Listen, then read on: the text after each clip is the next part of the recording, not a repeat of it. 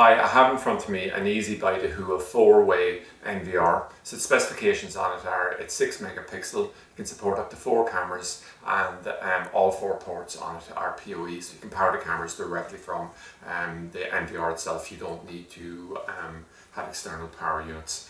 So just to give you an idea here, Dahua primarily aim for the professional market, but they have brought out a lower cost range of easy products that are aimed specifically for the DIY domestic market. Although the specification on this is so high, like 6 megapixel is a very high camera spec, or can support a very high level of camera.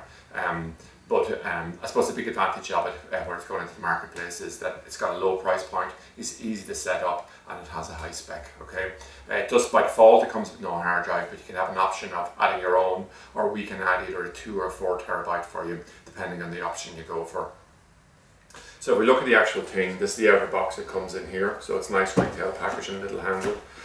What we have here then is we have the actual NVR itself. So the front is pretty blank, but if we look in the back, we'll see that we have a HDMI and a VGA output on it, with 2 USB ports, and the main event here is the LAN in, and then with 4 PoE ports out. We'll obviously run these directly over. Now we have other videos there explaining how to add on cameras and not cause hassles for yourself, okay?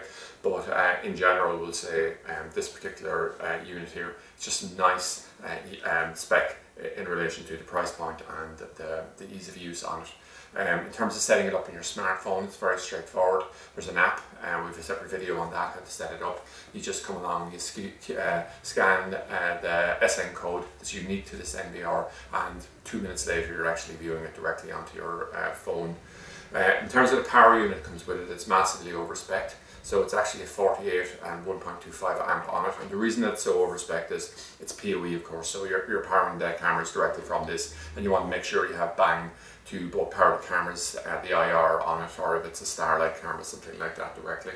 We have the SATA cables here for adding on a hard drive with a LAN connection, and we have a mouse here as well. So basically everything you need here in relation to it. So this really is a very attractive offering in terms of the marketplace. Another one inside the range is an 8-channel, and also there's a sister version of these for the TVI, CVI market, the hybrid market, and they're called the Easy Copper range. So that's it anyway, an overview of the Easy by Dahua 4-way NVR.